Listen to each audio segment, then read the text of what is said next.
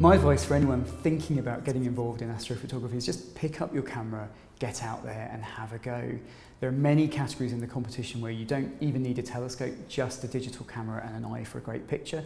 If you want to try something a little bit more involved, you get an attachment for your camera to put on the telescope, and then you can try things like stars and nebulae and galaxies. But just have a go. You've got the imagination, you've got the eye, all you need is a camera.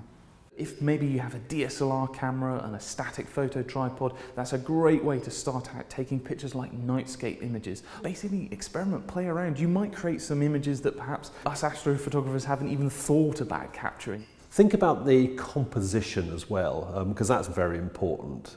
If you just take a picture and you center up an object, that's not always the best way to do it. Perhaps if you push it slightly off to the side of the frame, it may have a greater visual impact. Try and get inspiration, perhaps from fellow astrophotographers, and the best way for that is to come and see the Insight Astronomy Photographer the Year exhibition.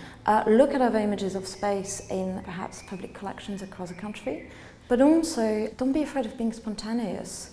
One of the things I consider is getting to know the night sky. When are the best constellations on view? When are the best planets on view?